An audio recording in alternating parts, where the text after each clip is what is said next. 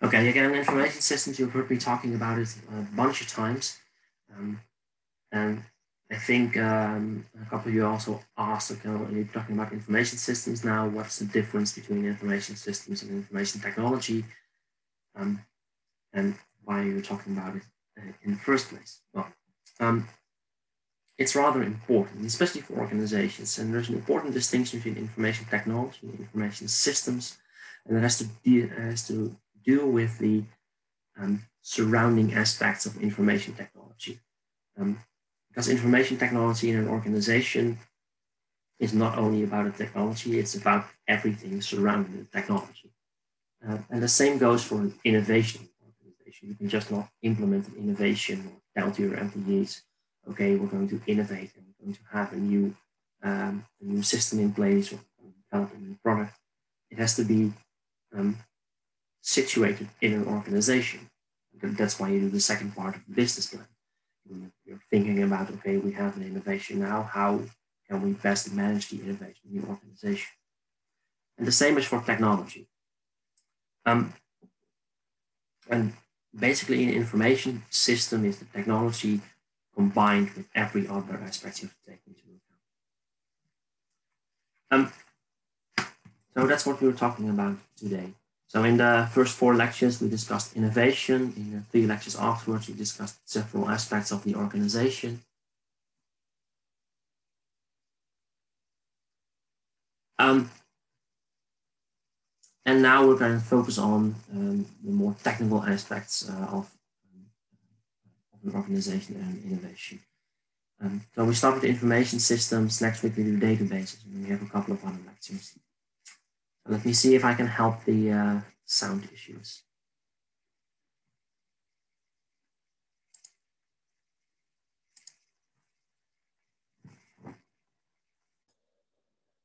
Hello. Would this be better now? Or is it still? Okay, great. Okay. I switched to another microphone. Okay, sorry about that. So I hope you can hear me. So I hope you at least heard what I said before with a bit of noise. So basically, we're going to be talking about information systems. Well, why? Well, we're going to do this. We're going to talk about data, information, and knowledge. I think it's useful to know what the difference is before we talk about information technology. Then we'll talk about information systems and information technology. And finally, I'll be talking about the 2 most important information systems in our organization, which is, well, ERP and CRM. I will explain what these abbreviations mean later on. But first, before we start, let me explain a bit about what is data, what is information, what is knowledge. It's useful to know the difference, I think. Well, we'll start with data. Data is just what a computer, or what you can enter in the database and what a computer can handle. A computer can handle data and reorder data and do whatever you want with data. And data is just a collection of non-random symbols, numbers, words, images, sounds, whatever, which you can store somewhere. You can write it down, store it on a computer, or whatever. Data represent facts. They are recorded by observation or research. Doesn't have to be scientific research, but if you observe the weather and write down in your diary, nice weather, that's also an observation. And data is not yet organized to convey specific meaning. So data is just random or, well, non-random numbers, but without any meaning attached to it. So, for example, the number on the slide is 18111212250, and that can be anything. So that's data. You know, it can be my bank account number. It can be the amount I have on my bank account, probably in Venezuelan currency. But it can be anything, and that's data. Data has no meaning, and data is the only thing a computer can handle.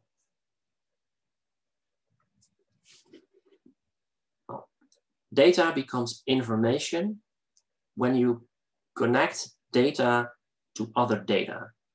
So for example, when you have this number and I say bank account, so the word bank account in itself is data, but when I say these two data points together, then suddenly you know, oh, this is someone's bank account number or someone's phone number.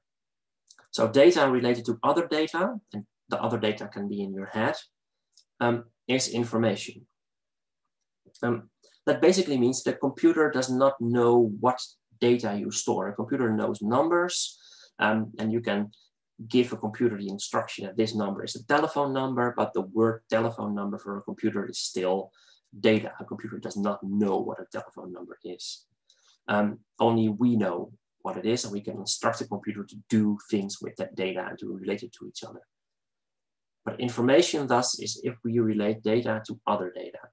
So we process the data and make the data meaningful and useful to us as humans.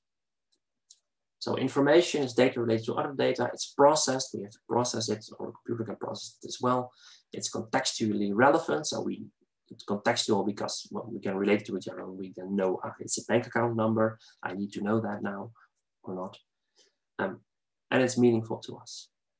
So that's information. Well, knowledge and information are usually very much intertwined, but there is actually a difference. Because knowledge is when you relate information to other information and to your own experience and to your own judgment. And only then becomes information knowledge. You know, I can explain things to you. I can give you a bunch of numbers, and I can give you a bunch of slides with figures and other information.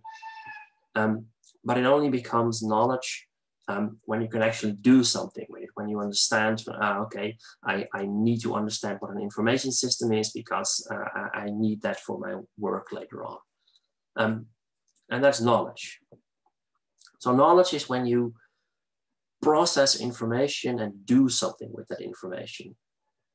So if data is raw, analyzed facts, pictures, and events, then you transform the data by processing it yourself or by letting a computer do it. Then it suddenly is information. It has meaning for you. And then if you combine that with other information, with your prior experiences, etc., then it becomes knowledge. And a computer can only handle data. An information system tries to make or reorder and restructure the data in such a way that we derive information from it. And from that, we can build knowledge and actually make corporate decisions. So so based on knowledge, combining data with other data, we actually make strategic decisions for the organization. So for your innovation, so you search what kinds of innovations are out there, you combine it with information. Other information is something like that already happened, would customers like this, and then it becomes knowledge and it becomes useful. So there's an example. So this is a figure. This is about the global average temperature rise compared to I don't know, the 1980 level, I think. But if I don't say that to you, this is just a figure with no meaning. It's data. So if I say global temperature is rising faster than ever before, then you suddenly know what this figure is about. Then you know, this is probably something to do with climate change. So then it becomes information. But still, so what? Global temperature is rising faster than ever before. Who cares? Whatever. It's not knowledge yet. Only if we combine it with other information and our own experience. So if you combine it with other research, so it will most likely human influence. Global temperature is most likely due to a greenhouse effect. It may have severe consequences for humanity in the future. Then suddenly it becomes knowledge. And only then we can do something with it. Only then we can say, okay, maybe we should do something about it. And then we start measuring again, and then we get new data points. becomes new information, becomes new knowledge, etc. So a never-ending circle. That's how the scientific process works, but that's also how it works in an organization. So you have some data points, it results in information, you combine it with the strategy of the organization and other research, etc. Then you make strategic decisions about what your organization should do. That results in new data, etc. So a continuous cycle as well for organizations. So that's the difference between data, information, and knowledge. And important to realize is that computers and information technology and all kinds of systems in organizations, they only store data and they present it to you in a way such that it is information. But then you have to do something with it yourself in order for it to be knowledge. Okay. Well, that's a short explanation about information systems and IT, about data, information, and knowledge. Pretty useful to understand the next part. So information systems and information technology. So again, I've talked about this for a while. About the difference, but let's first focus on information technology. Information technology is basically everywhere. So everything you use, what we use right now, Zoom to do the lecture, even if you would have an offline lecture, you would all have your laptops with you and you would use WhatsApp while attending the lecture. It's all information technology. And well, if you think about the number of times you use an information technology, a day, it's really, it's huge. It's not only your mobile phone, it's also your washing machine and your dishwasher. It also is partly information technology. So it gives you feedback with LEDs and an on screen, and you give it instructions, and then it does a washing cycle. So it's also partly information technology. So the emails you send, the WhatsApp you send, the TikTok dances you do, it's all made possible by innovations in information technology. However, information technology is not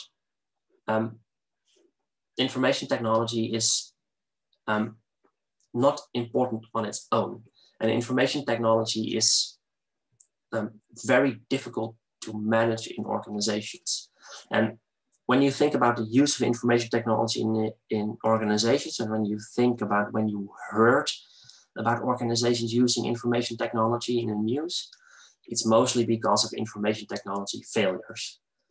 So if in the Netherlands we have, I think, a huge debate about information technologies in the tax services and social security, with huge projects going awry, with resulting in, like, I think, €1 billion in expenditure lost due to failures in IT, due to systems just not getting in place.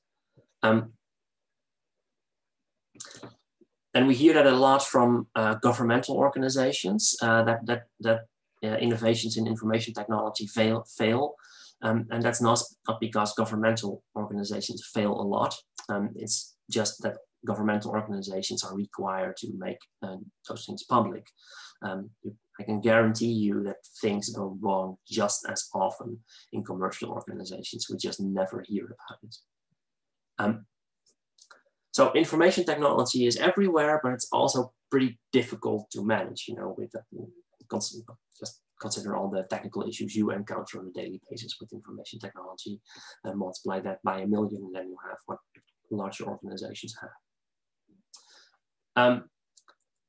So there are a bunch of examples here on the slide about information technology failures by the tax department, but also some English examples about US Customs, Veterans Affairs, and even 2 examples of commercial organizations who failed an IT implementation. Well, the interesting thing is, let's hope that this works. Probably take forever.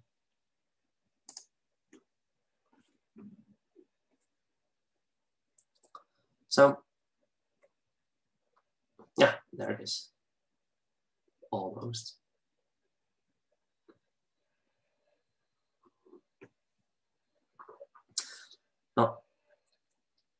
if you look online at large IT consultancy agencies, and if you then search for, okay, why do implementations fail? And of course, organizations like IBM, they not only sell technology, but they also manage technology. So you can hire them as management consultants to improve your information systems and IT in your organization. Similar as Gartner and Deloitte, a lot of other organizations who do IT consultancy as part of the business. And basically all of them have kind of a list of, okay, why do IT projects fail? And there are a lot of reasons why IT projects fail. And again, the same goes for innovation projects. But if you look at the main reasons, it's almost never the technology. It's almost never technological aspects in hardware, software, and networks that fail. For example, this is IBM, and they say it's poor planning and direction, it's insufficient communication, ineffective management, failure to align with stakeholders, ineffective involvement of management, lack of soft skills, missing methodology. Well, that's it. So none of these reasons is technology related. And that's because it's hardly ever the technology that fails. It's the mix between the technology and the organization. And that's exactly the reason why we had 4 lectures about innovation and then had 3 lectures about organizational aspects, about strategy, people, and structure and culture. Because innovation and IT projects only can be a success when you take into account the interplay between innovation technology on the one hand and organization on the other hand.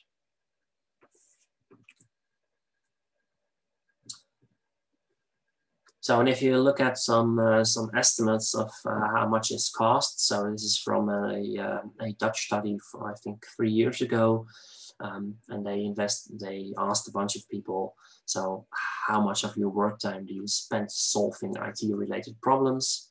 And they said it's 7.6% of my work time. If you average that over everyone who works with computers in their work, it results in a loss of 9.3 billion euros in non-productive hours in the Netherlands alone.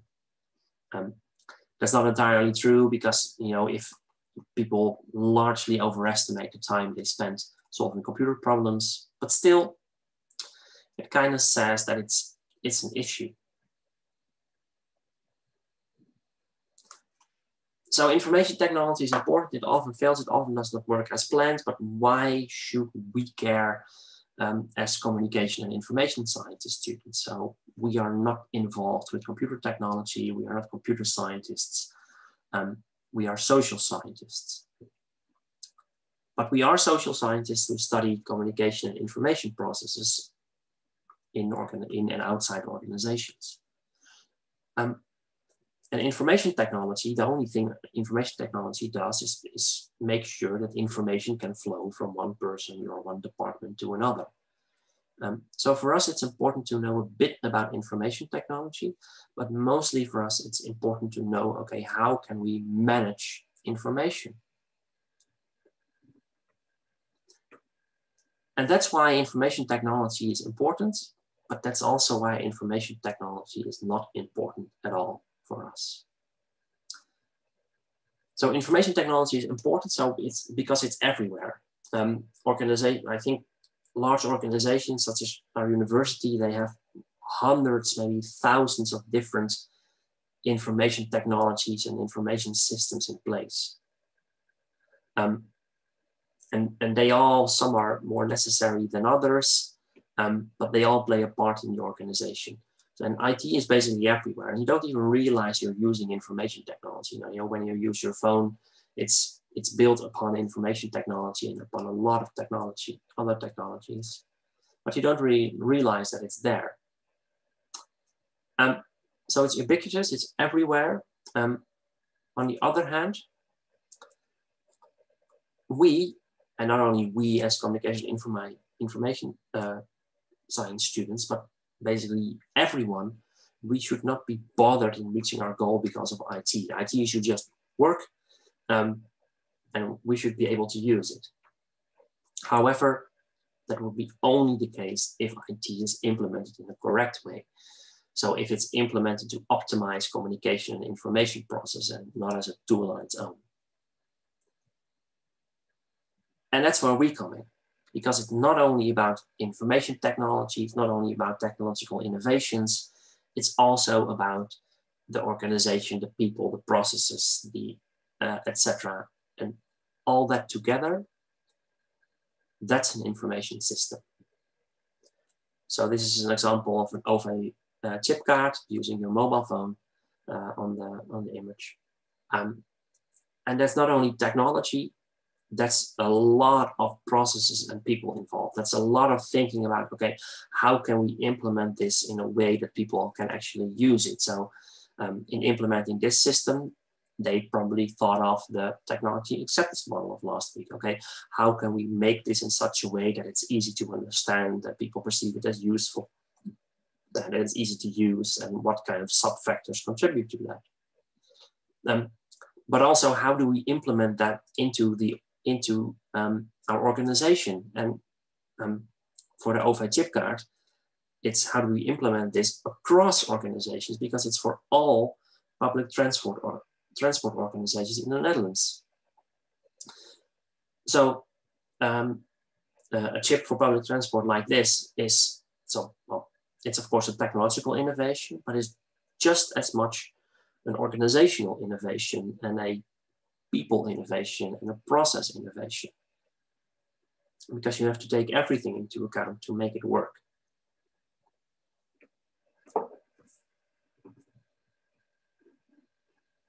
Okay, so then we get to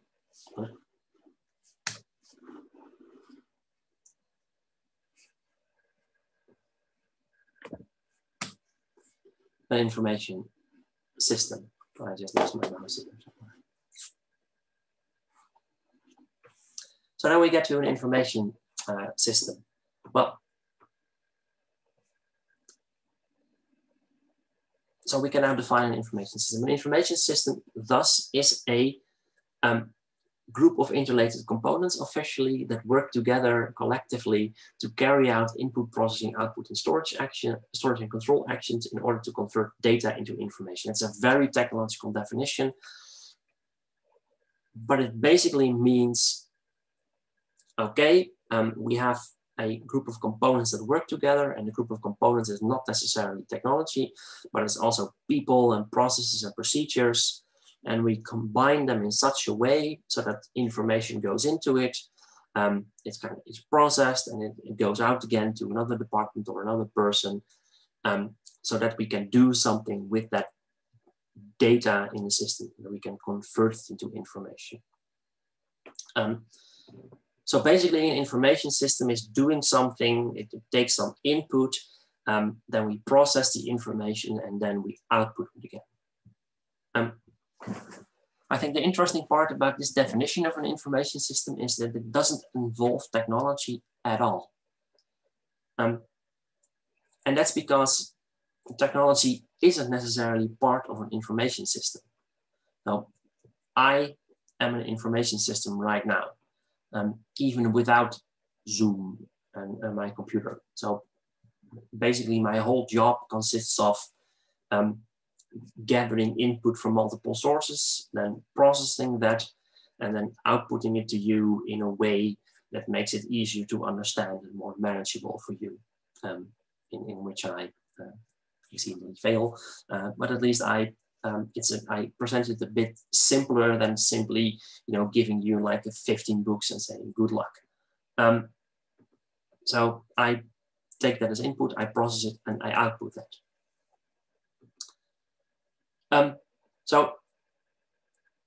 So you can basically think of every information system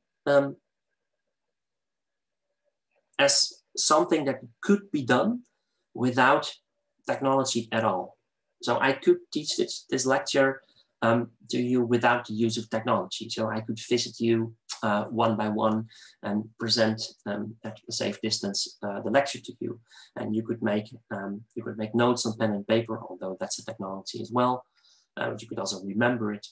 And then I could do the same for the exam. So we could do this without technology at all. Only that would be very, very, very, very inefficient. So basically, the only role that information technology plays in an information system is making the information that goes in, that is processed and that goes out of the system more, makes it flow more efficiently, more effective, and possibly more accurate by controlling or checking errors.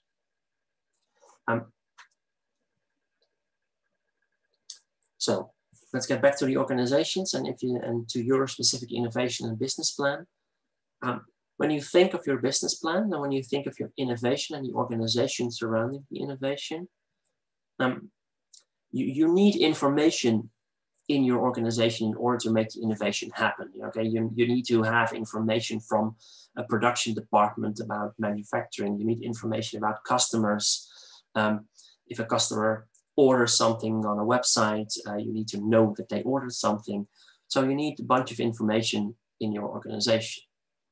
And you could solve that in multiple ways. Again, you could do that without technology at all. Only you probably need some technology to make it happen. You need a website, you need so that the customers can order something, which means you need to kind of a database and a system in which those orders are entered.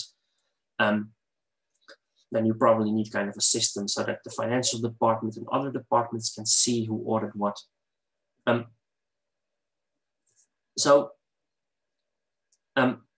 In your business plan, you need to think about, okay, what kind of information do we need in our organization?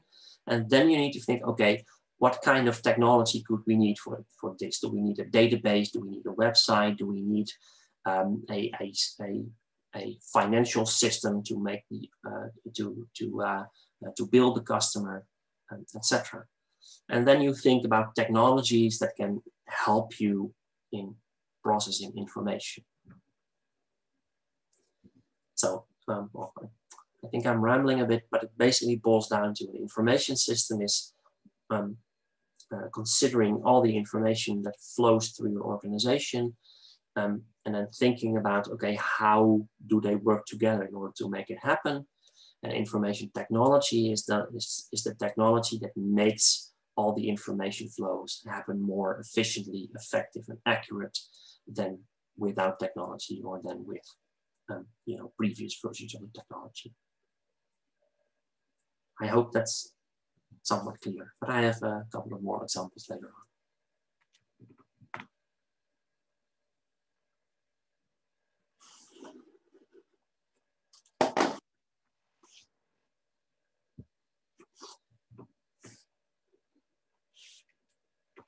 So,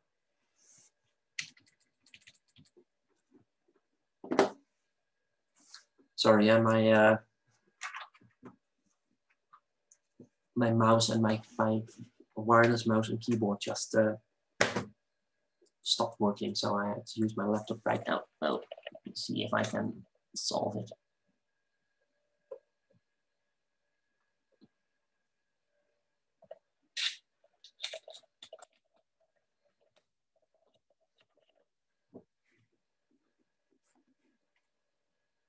Ah, there it is. Okay, sorry about that. So because I couldn't change slides because my mouse stopped working.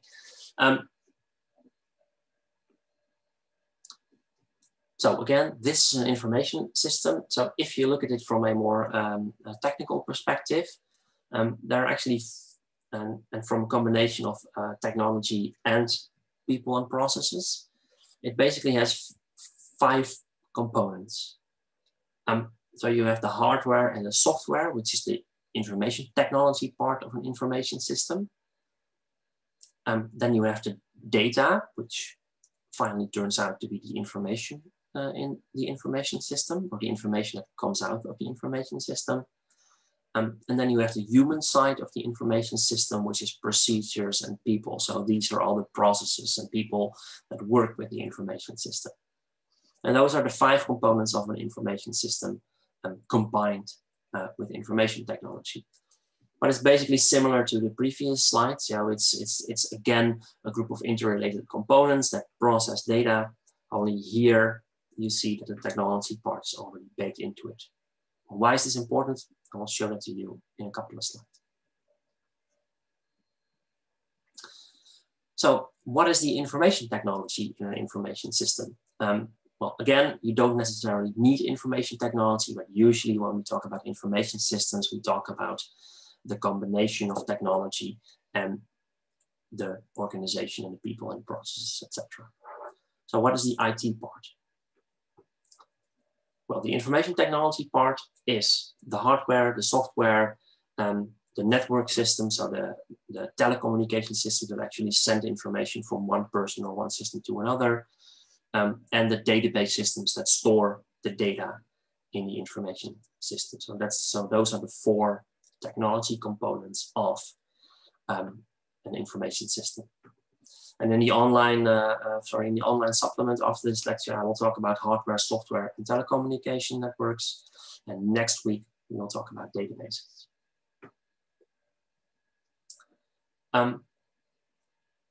But the technology part is also the methods, standards, and procedures for using this technology. So it's training to use the technology. It's the formal process that you have to enter this in the system once you have done something else, etc. So that's also part of the formal, all the formal procedures surrounding information technology. And also, you know, the data that is stored in those database systems is also part of the IT.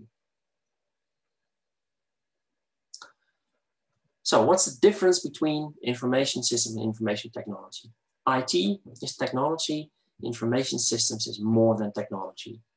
So for example, if I would think about public transportation the same way as I think of an information system in an organization, the information technology of public transportation would be vehicles, the gas, the roads, etc. So basically everything, every hardware aspect related stuff related to public transport. Only that's not what we consider public transport. So we consider public transport a bus showing up on time, us being able to enter the bus, us paying the fare. So public transport is more than just a vehicle and gas. Similar communication is more than the symbols we use to communicate. And the university is more than lecture halls, the syllabi, and a Zoom account. So I think those are actually pretty good metaphors for the difference between information systems and information technology. So an information system is more because it combines technology with an understanding of the organization. That also means that if you want to implement technology in your organization, and then we get back to innovation, if you want to innovate in an organization, you have to do the same, because the innovation can be seen as the technology part. Well, not really, because that would be invention, but you have to take into account the whole rest of the organization in order for the innovation to be a success.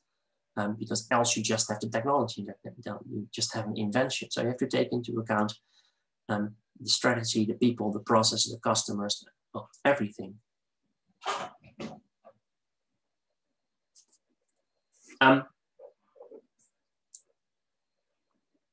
So basically that's why you say you can buy an information technology, but you can never buy an information system, because that requires knowledge of the organization. So is it possible for an organization to have an efficient information system in the absence of IT? Well, probably not, because, you know, even if you have a, you know, even if you are a very small, for example, if you're a very small consultancy company and you have a fixed number of customers that you work for, and your work is very flexible and innovative, you don't need that much information technology, because you probably do most of, you know, you have probably daily meetings in which you meet and in which you discuss the problems. And that's low in information technology, but you still probably use WhatsApp to communicate and have PowerPoint presentations to help you make your point. So there's probably never an absence of information technology. And again, even a clay tablet that they used in Babylon is, strictly speaking, an information technology. So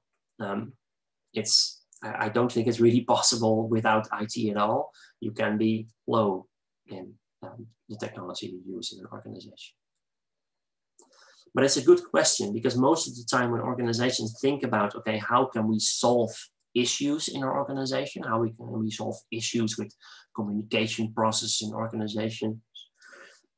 Most of the time, people intuitively think we need some kind of technology to solve this, because technology will solve everything.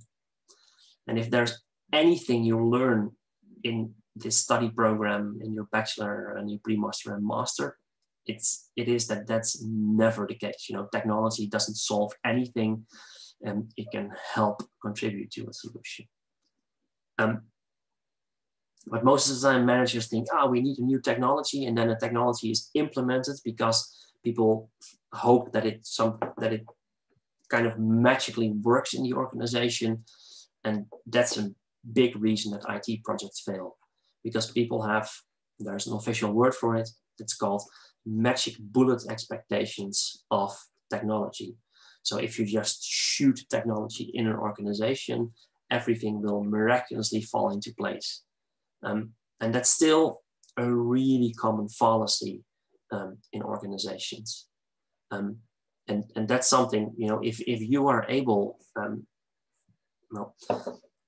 if you want a very good paying career, if you are the person who knows something about information technology, but who also knows something about how people work and who also knows something about how organizations work, then you have a golden career ahead of you, because then you can be the person who can advise organizations on how to best implement technology in organizations without only taking technology into account.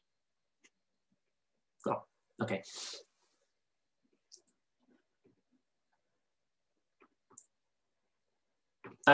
So then we get back to this figure.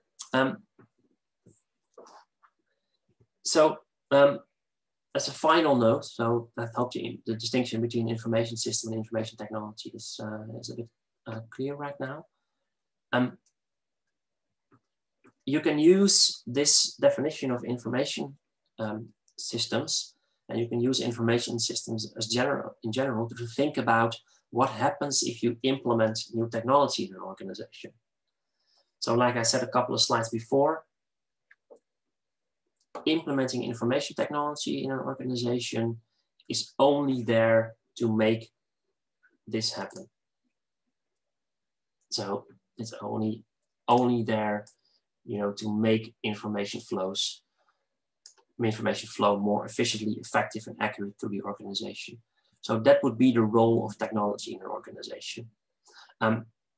It doesn't have to be immediately the case. Of course, you can try out an information technology to see if it would function in the future, but this is basically the basic role of information technologies.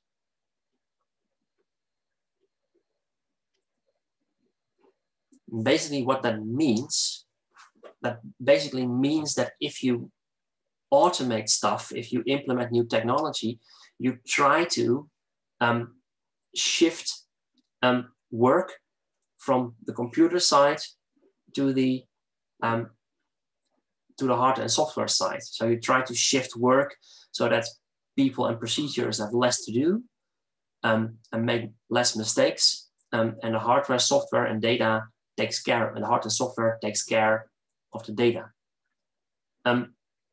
However, if you want to do this in an organization, if you want to affect change, then this part, hardware and software, is pretty easy to change.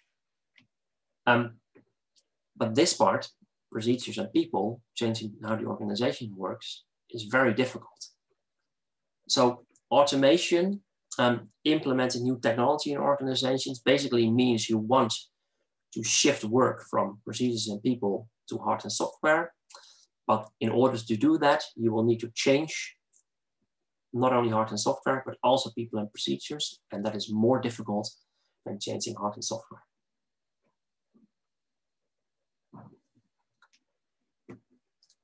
So in a nutshell, that's an information system. And that's the main difference between information systems and information technology. Innovations, of course, can be things other than an information technology, but oftentimes you can consider technological innovations to be similar to information systems, because an innovation and technological innovation is not only the invention, it's everything surrounding the invention. So it's the people using the innovation or the invention, making it a success and making it an innovation. So knowing something about technology and information systems is not only important for just because it's important if you start working in an organization, but also if you want to learn something more about innovation. Then you basically see that, I forgot the reference that it's from, but if you just focus on a bunch of hardware related stuff of technology, that doesn't, as an organization, it doesn't increase performance at all. But if you focus on information systems, if you focus on people, procedures, and then think about technology, then it affects your performance as an organization.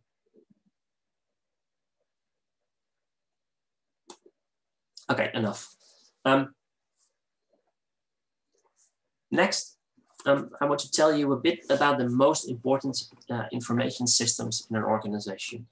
And there are thousands of systems in an organization. So in your business plan, don't simply say, okay, we need a management system or something like that, but explain the type of system. So for example, for your innovation, it's very important that that there is a link between the customers and the organization, then explain that. So explain, we want a system in which we can keep track of the customers we have.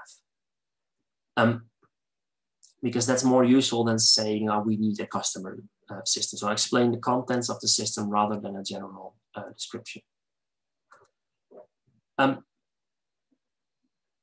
Oh yes, organizations can have thousands of information systems. So I am currently using Zoom. I am using PowerPoint and Office. I am having a WhatsApp conversation. Well, not at the moment, but I email. We have a new system to do thesis, thesis-related stuff. We have Canvas. I have a system in which I have to indicate the days I take off. We have a financial system. I use statistical software. We have SurfDrive and Dropbox. Well, if I think about it for a few more minutes, I can come up with probably a dozen more. So yes, larger organizations have hundreds of information systems. But actually, it's a very good question, because what many organizations try is to reduce the number of information systems. So many organizations would like to have only one. Why? We will see that, well, one is exaggerated, but like to have as few as possible. And that's why you see that more and more you see those integrated information systems, and you see one information system that an organization can use for lots of different purposes.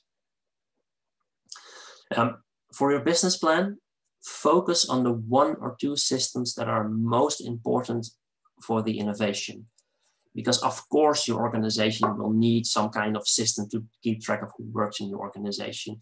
Of course your organization would need a system for sick leave and the holidays of your employees. But those are not relevant for the innovation. So focus on the one or two systems that are most important for your innovation, and don't discuss everything, because you would only, you could write 10 business plans with only the information systems in the organization.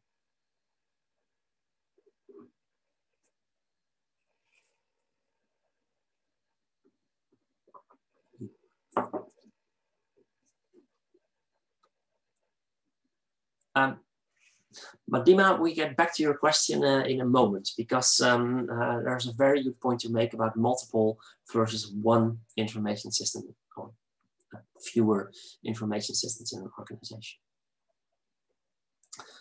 But let me first, and then we have a short break, but let me first finish how you can classify information systems. Because that, I think, is pretty useful as well, to kind of see which information systems are important for your business plan, which are important in organizations in general. So basically, information systems can perform several functions. So you have information systems that are operational, so that are truly needed to make your organization, so to make things in the organization happen, you know, to payroll, the administrative systems that take care of your employees, systems that take care of the primary process in the organization, you know, manufacturing systems, those kinds of information systems. So that's one. You have monitoring systems. So those are usually used by managers and supervisors. So checking how everyone is doing. Our Osiris, in which we keep track of how you are doing and your grades and the courses you took, is a monitoring system, but also an operational system, by the way. And forecasting, we can use those systems to make predictions. But that's related to decision support.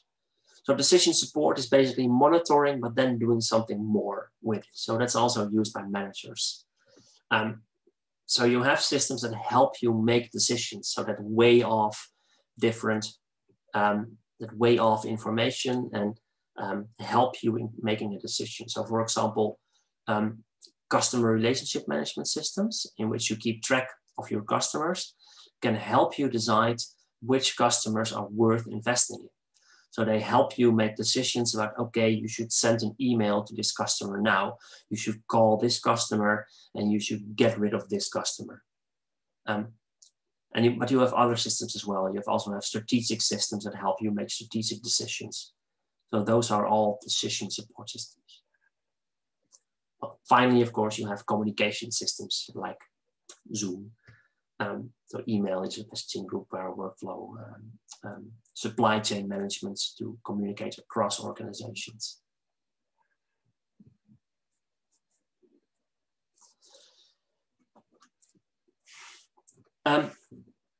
For your business plan, you don't need to explain the company from which you acquire the information system. You can say SAP if you want, or another one.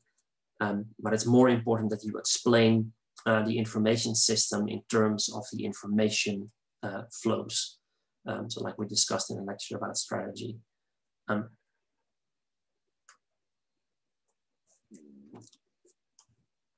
So talk about the information system in terms of information flow. So talk about it. So, okay, we need information about our customer. Therefore, we want a system that takes into account this and this and this information. And if you have a specific vendor, so if you say, okay, we want to use Microsoft Dynamics of Salesforce for that system, that would be fine. That would be even better, but that's not necessary. So you don't have to dive into the specific vendors of information systems. But it's not that useful. Are there also ISs that include all of the classifications? Yes. So, well, partly. So if you think of, so for example, Office 365, and if you think about Microsoft in general, they are working towards integrating most of their different products into one. So Office 365 includes, of course, Office, but it also includes OneDrive, it includes Microsoft Teams, and I think we are one step away from a full integration with Microsoft Dynamics and the database system that Microsoft has. So I think they try to consolidate most of their products into one giant suite that they can now, and then they can now sell parts of it or everything to it to organizations.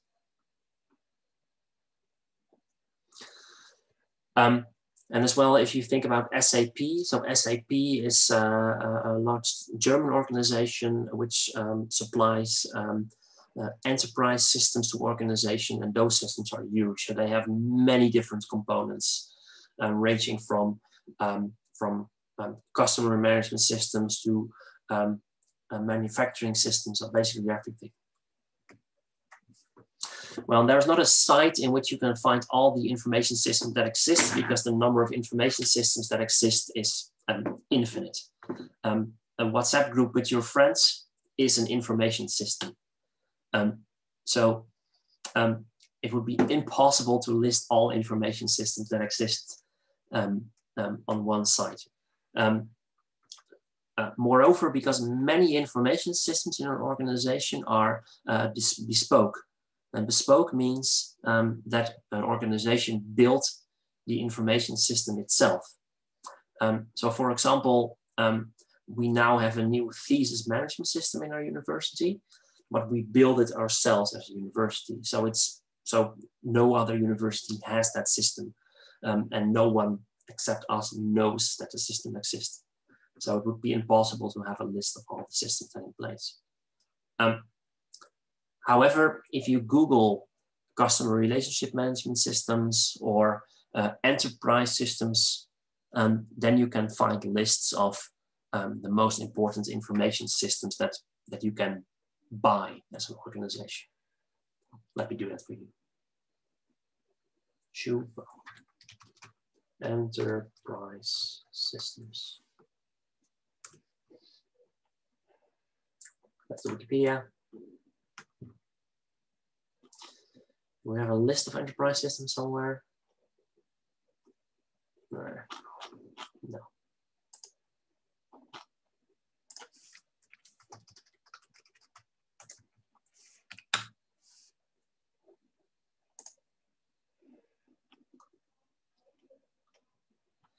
Well, okay, there are lists. Yeah, chapter 2 is probably very helpful. They mention a couple of vendors. So if you think of, so we're getting there after the break, but SAP, that's an enterprise system that by far most of large organizations use. So I think close to 100% of top 500 companies anywhere in the world use SAP as their main enterprise system. And next day, in 2 weeks, we will have a guest lecture by Bjorn. He is a former student of us, and he works for SAP as an SAP consultant. He will explain more about how SAP works.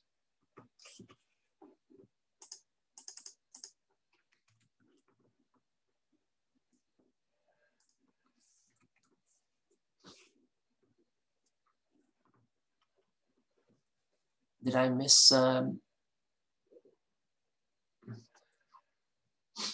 Yeah, and so that would be very good indeed. So if you in your business plan mention the type of system that you like to build yourself in order to conduct your business, yeah, that would be very good. If it's not out there, you have to build it yourself. And many times it's also organizations decide that commercial software just isn't really tailored that well to the organization, so they decide to build the software themselves.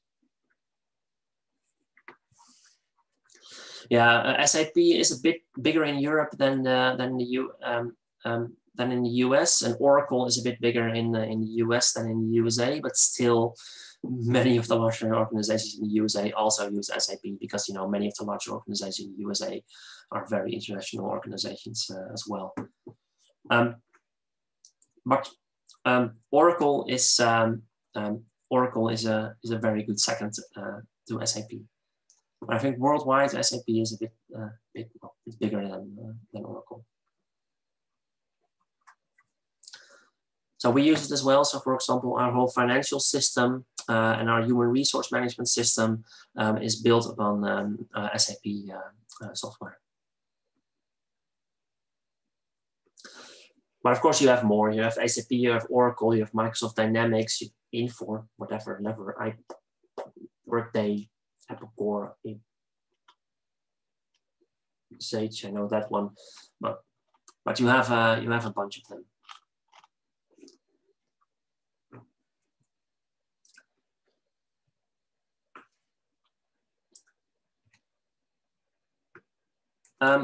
I'm going to get back to this after the break, but let me first do this one, and then we have. So I need to do 2 slides, then we have a short break, and I continue. You can also order information systems by their scope, and that's also pretty important, I think, to realize. So you have minor information systems that are used like within departments. They are workgroup systems. So an inventory of a hospital pharmacy, or our department using Microsoft Excel to keep track of thesis students, are information systems that are departmental and that only support a small part of the organization, that only support a small work group. You also have information systems that are enterprise-wide. Now they are supported by the entire enterprise. Those are systems like enterprise system, customer relationship management systems, enterprise in a great, I forgot what the abbreviation stands for, but systems that integrate different other information systems in organizations. And finally, you of course also have systems that go across organizations. So many large organizations link their systems to their supplier systems. So, for example, Walmart does this. So I think I explained this in a lecture about strategy, but Walmart Walmart forces their suppliers to connect to their system. So if something runs out of stock in Walmart stores, the supplier automatically gets sent a signal that, okay, you need to restock this and this Walmart. So there the information system works across organizations, so it connects organizations. That's called inter-organizational software, or supply chain management software.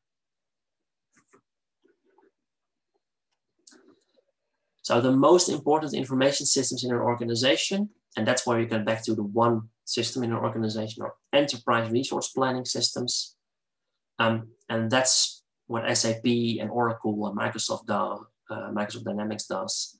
Those are the huge systems that basically try to integrate most of the information that flows through an organization into one central system. So ERP and CRM are the most important, by far the most important systems that in an organization, and probably, I can guarantee you that you will work with these systems when you enter the workforce after your studies. Maybe you also work with it now in your current job. But I guarantee you these systems will become very important in your daily work later on. But you have more, you have inter-organizational systems, like I said, supply chain management. If you go higher up in an organization, you will probably work with management information systems and business intelligence systems, which are decision support systems. And of course, you will also work with knowledge management systems like corporate Wikipedia and with collaboration systems such as, well, basically such as Zoom and email, Microsoft Teams, those kind of things. So those are the most common information systems in an organization. So in the remainder of the lecture, I want to explain shortly what ERP systems and CRM systems are. If we don't make it onto CRM systems, I'm gonna save CRM for when we discuss social media in organization, because it also, I was kind of doubting to discuss it now or later on. But first, allow me to have a very short break so I can use the restroom. So we continue in 3 minutes or so. So get yourself a cup of coffee and then we continue. Sure.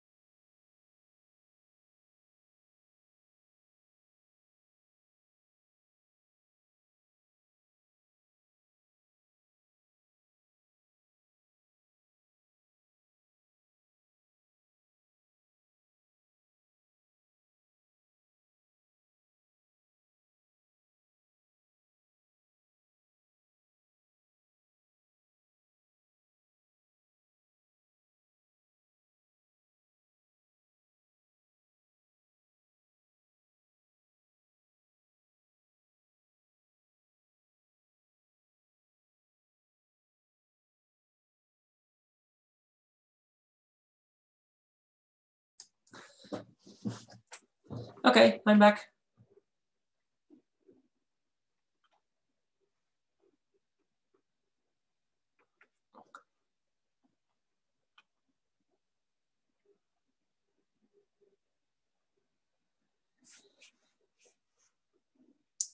So, okay. I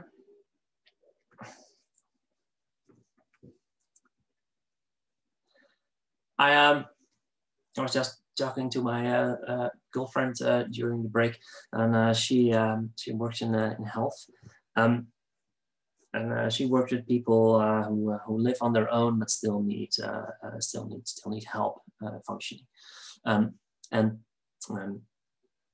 so last Friday she tried to make it happen that someone would receive medication, but apparently there is no system in place which connects all the different healthcare organizations in Amsterdam. So there's no way to communicate which needs what medication across different health services. So the only thing you can do it is by phone, and that makes a lot, and that results in a lot of errors. So she just told me that because she talked to a shrink on Friday afternoon, and the shrink was supposed to again call the GGZ, the Health Services Department, to deliver medication to someone, but because it all had to be by phone, someone forgot, and then someone was without medication for the entire weekend. And that's simply because there is no central system in which you can enter, okay, we need medication for this person, and you can just write a recipe from one organization to another. Of course, you have that between doctors and hospitals and pharmacies, but you don't have that with other health services. So that would be an example of an inter-organizational information system that would make the information flow more accurate and more efficient throughout the organizations.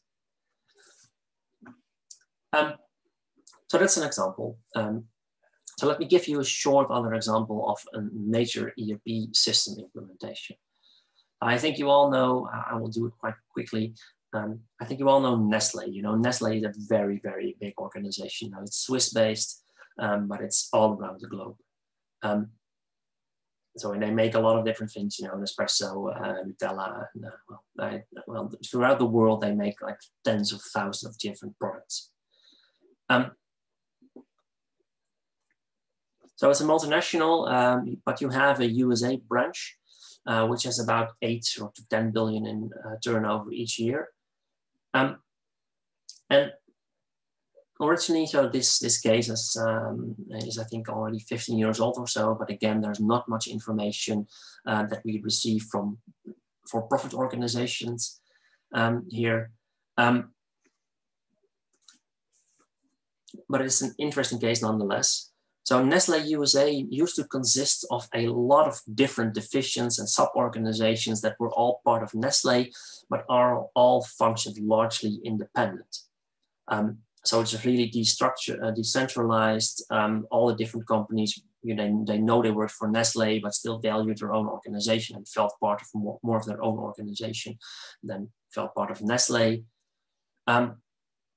And it was fine, but it was also pretty inefficient and redundant because many of those organizations needed to have the same products to make their own products. So they had the same suppliers. So for example, it turned out that they paid 29 different prices for vanilla extract to the same vendor because the vendor had separate contracts with all of the divisions and sub-companies. So it is very inefficient. So what Nestle wanted to do is they wanted to integrate Nestle USA into one big corporation. And they wanted to do that by implementing an information system in the organization. So they had a project, they called it One Nestle, and they implemented SAP. So the SAP and the software vendor to implement an enterprise system throughout the organization. So they wanted to implement one system that took care of purchasing, financial system, sales and distribution, accounting, and some other systems as well. So they wanted to have, well, basically to connect all the organizations together and to work with one system so they would pay one price for vanilla. And they not only wanted to implement a new system, but they also wanted to organize the way they did business. So they wanted to have more of a process view instead of a divisional view of the organization. So divisional view means every organization pretty autonomous. Divisional, so process view means, okay, we have we have an inventory department, we have a supply department, we have a manufacturing department, so like that. So an SAP system should be organized around these processes. So it should be part of the people would work in purchasing and they would use part of the system, etc. And they had a strict deadline for implementation. I think it was 1.5 years or so. So it was a huge project. So it cost, so they estimated it would cost tens of millions of euros to dollars, sorry, to implement. But of course, doing something like that is very, very difficult. And it turned out to be a huge failure. So in the end, it cost them a couple of $100 million and it completely failed. Because imagine how difficult this is. So first of all, practically, so every organization had their own information system. And they had like 30 different databases in which they stored information about products. So vanilla extract in one organization, in one system would, for example, have the code 1, 2, 3, 4, 5. And in another information system, vanilla extract would have the code AB 24 or something like that. And it would mean you have thousands, maybe tens of thousands of different products. So tying all that together and finding out which product is which and which code is which in order to tie them all together, that only will take years to do. So it's very difficult, and that was only one practical issue. The major issues they had was that they just had magic bullet expectations. They just thought, okay, we're going to implement the system and everyone will align. So once people use the system, everyone will feel part of Nestle and everyone will use the system and start working with it automatically. Well, that does of course not happen. So we spend enough time talking about structure and culture and people in an organization for you to realize that this will not happen. Because people value their autonomy. People felt part of their own organization. They had no feeling of Nestle culture. So there were organization culture issues in play. So it turned out that it failed. So after 2 years, they quit. So they stopped the project entirely. And they started all over again. And then they first took into account the business requirements. So they first talked with all the divisions, asked what they wanted, came up with a formal definition and redesigned processes, and only then implemented information systems. But they also trained and educated and involved people in the organization, so that it was not a top-down decision, but it was more of a bottom-up process. And in the end, that worked. So in the end, they saved $325 million annually. They can make more reliable demand forecasts, and it led to supply chain improvement, just cheaper prices they pay for certain products. So in this case, kind of shows that, okay, the enterprise system is one aspect, but you need to take into account basically everything we learned in the past lectures. Okay, then, sorry, what is an ERP system? Well, let me start again by saying that, well, I think I explained most of this. Large organizations have like thousands of different smaller systems, so they need many systems across many different departments, and especially larger organizations have many different systems that they use to do one certain thing, and across departments they use separate systems for for the same thing. So for example, at the university, we have a thesis. We used to have a thesis system for every department. So one would have a separate system, one would do it in Excel, and we now are going to have one central system throughout the university. Because what happens if you don't connect all these systems together? Well, it leads to a lot of inconsistent and duplicate data. So if every department in the university has two thesis systems, what happens if you say, well, I already wrote a master thesis, can I have an exemption? Or what happens if you go to another university and say, well, okay, I already took these courses, can I have an exemption for these courses? So if the systems are not connected, it's very difficult to communicate that. And that's why we have Osiris, in order to connect all the universities in the Netherlands together.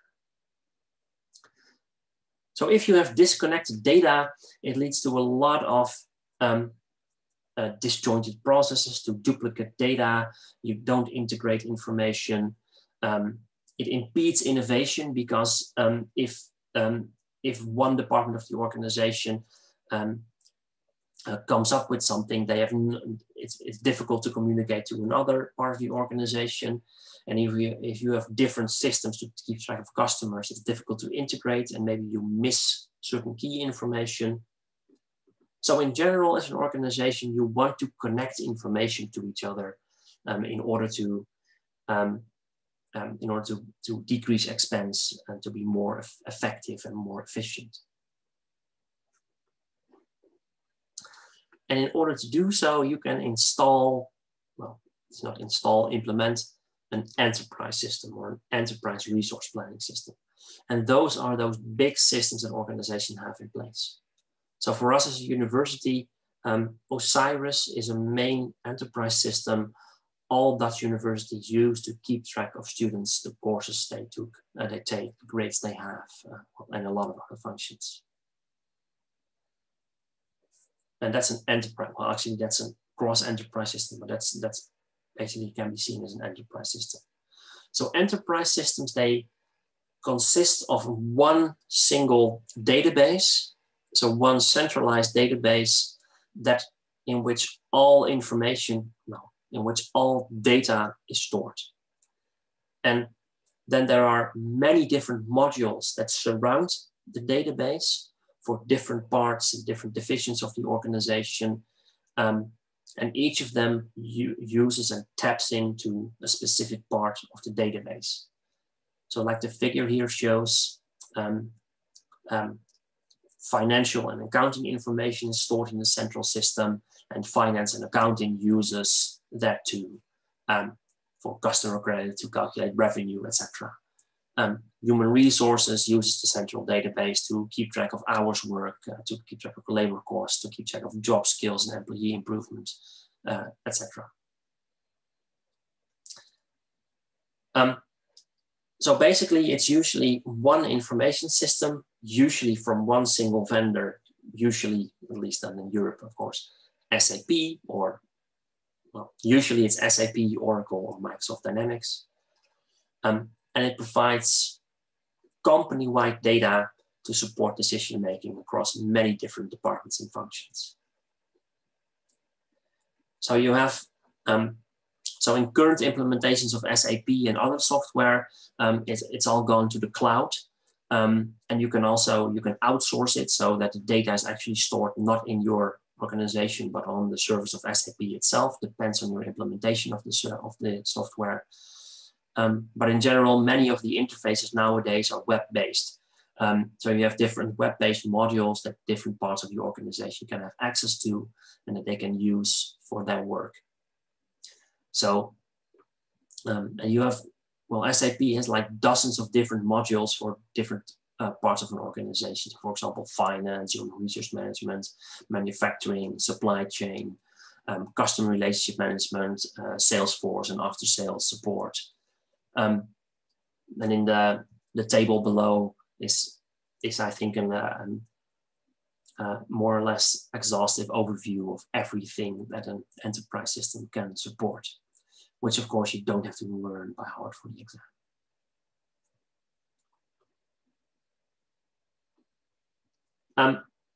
So basically what an enterprise system does, it looks at all the processes in an organization. So a process like this, but then way, way bigger. And it tries to implement a system in order to optimize and support the information that is needed to make the process happen. If you look at the simpler example that we discussed in the strategy lecture,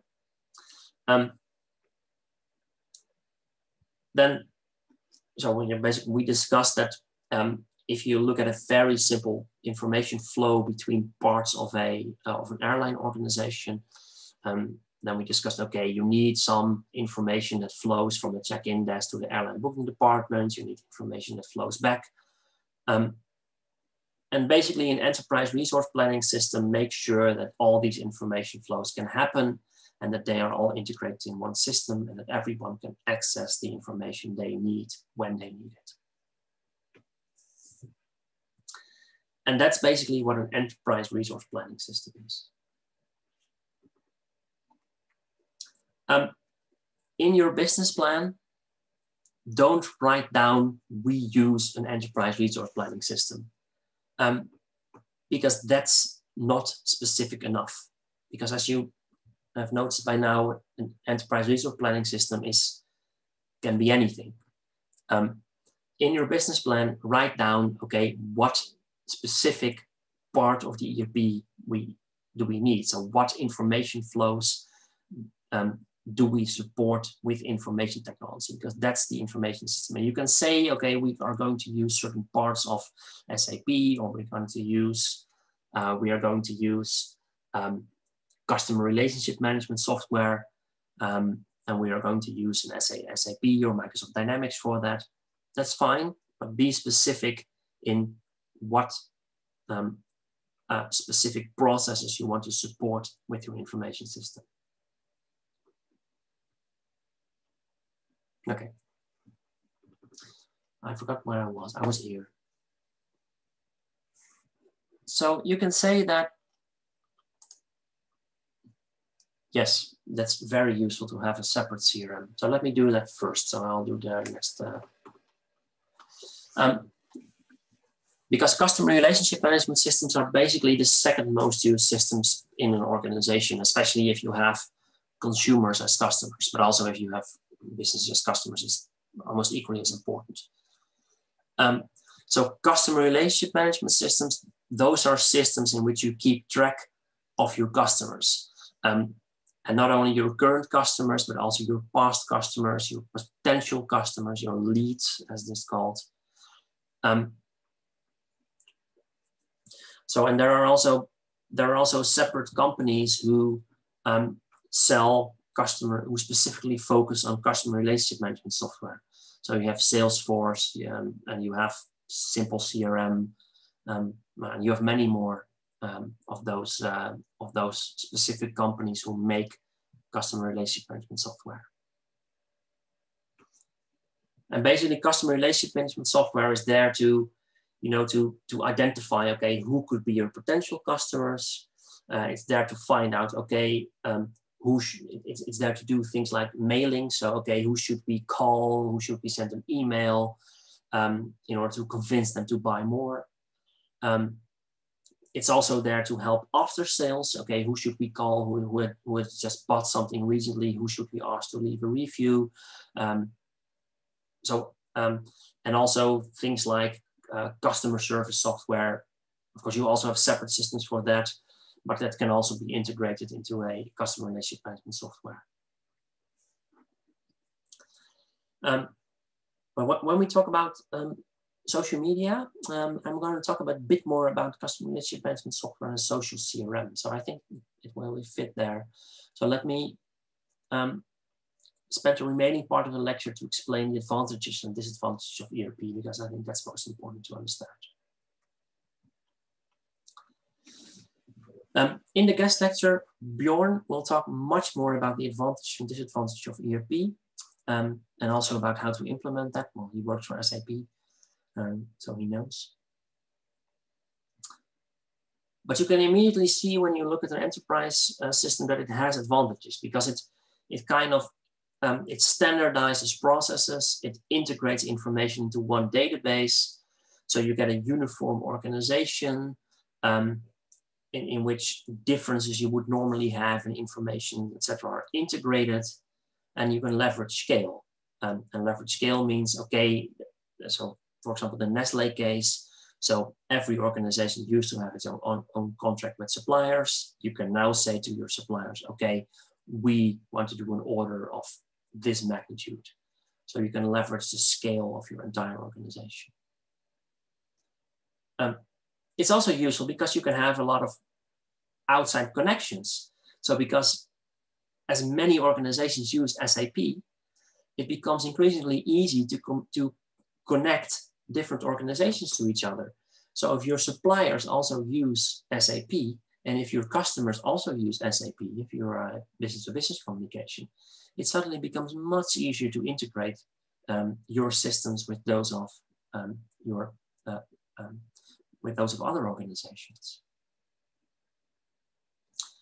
So information is available at all times across departments. That means that managers can use it to make decisions, so they can use the centralized database to make decisions, so they don't have to wait for reports coming in from across the organization anymore. And also important, it is kind of a standard best way of doing business. So when you buy SAP, so when you buy an enterprise resource planning software, it's not that you can just click and run install. No, you get a bunch of consultants who look at your organization and who implement the system in a certain way. And they have done that like a zillion times before in other organizations, and they know what basically the best way of doing business is. They know how to optimize processes. So you don't not only buy the software, you also buy best practices. You buy a way of doing business.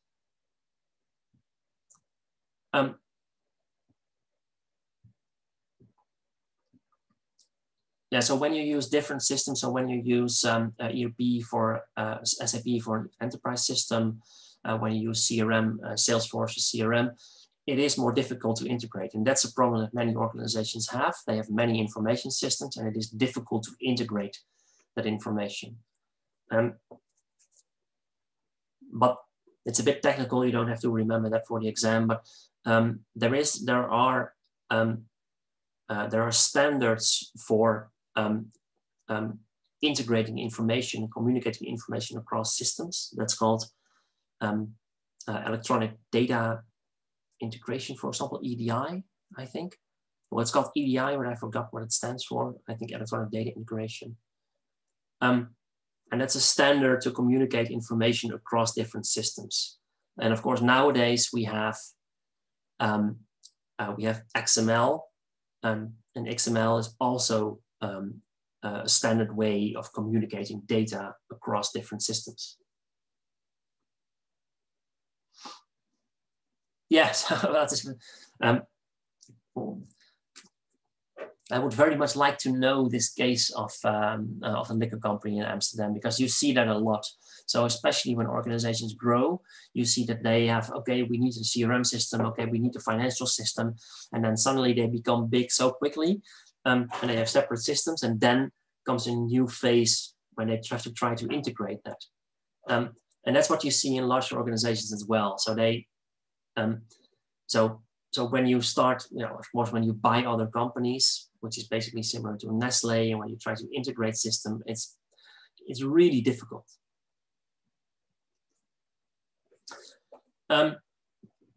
No, in our master, we don't have a follow-up course on this specifically. There are courses in organization science, so in TISEM, which offer this. So they have courses on enterprise integration and enterprise resource planning, in which you learn more about SAP, but in generally more about optimizing business processes with enterprise systems. So if you're interested in that, I would certainly advise you to take a course like that. But remember this. So when Bjorn gives his guest lecture, be sure to ask him how he did it, because after his studies, he immediately went to apply for an internship or no, a traineeship with SAP, and that's where he learned to do this. But also they very much like not only to have more technical students, but also to have more students like us, psychology students at SAP, because we know more about people. So we know how to convince people to use the system. We can talk to people and talk to them about how they would like to use the system and what information they need. So we as communication and information science students are actually also, I think, pretty useful for companies like SAP for them to help organizations with implementing enterprise systems.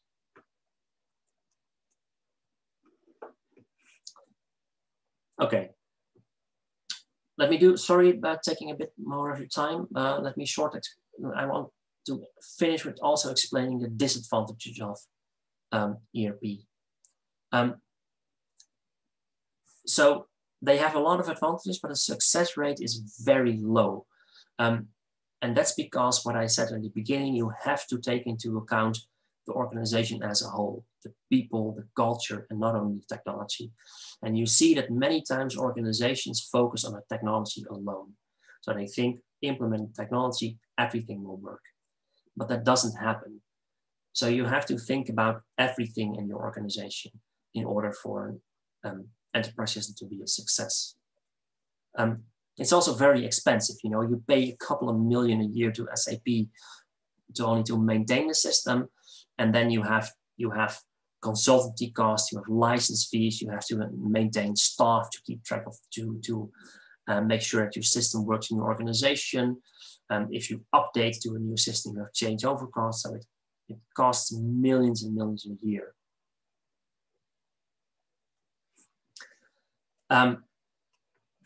And it also has disadvantages because, you know, I said an advantage is that there is a standard way of doing business. But if you implement a system with a standard way of doing business, you lose your competitive edge because every organization is doing business the same way as you do it. And you lose the way you do business. So if you are a very flexible company with a lot of outside connections and you rely on quick communication and on creativity, then an ERP system is probably not for you. Well, maybe for parts of your organization, but not for the entirety of your organization. So basically, if everyone is using SAP in the same way, how do you gain a competitive advantage over other organizations? And that's a real disadvantage. So in your business plan, you don't have to take into account the costs, but you do have to take into account possible disadvantages. So if you have just explained that your organization in your business plan is a very flexible, very small organization with only 10 people who work together face-to-face on a daily basis, and then in the next paragraph you say, okay, we're going to need a huge implementation of SAP, then those two do not connect at all. Because so that would not be the best system for your organization. So you have to take into account the interplay between the organization and the systems you want to use. And that's how you come up with the disadvantage and the advantage of a system like that for your organization. Okay, that's it. I'm going to do explain a bit more about CRM systems in a couple of weeks. But this really is the core of information systems, and enterprise systems are the most important information systems in organizations. So I hope this was useful. I know usually from the reactions I get face to face that many people, you know, they kind of drift off when you talk about technology and information systems. But take my word for it, when you enter the workforce, this suddenly will all fall into place. and will become very relevant for your work. So that's it for now. So I'm going to have some breakfast, and then at 11 o'clock, I will continue with the supplement about hardware and software. So you're welcome to tag along, but you don't have to. So for now, thank you very much. Next week will be a technical lecture about database and database design. It's via the same Zoom link in a couple of moments. So I'll see you next week, or I'll see you, well, I won't see you at all, but maybe you'll tag along. So thank you very much for now.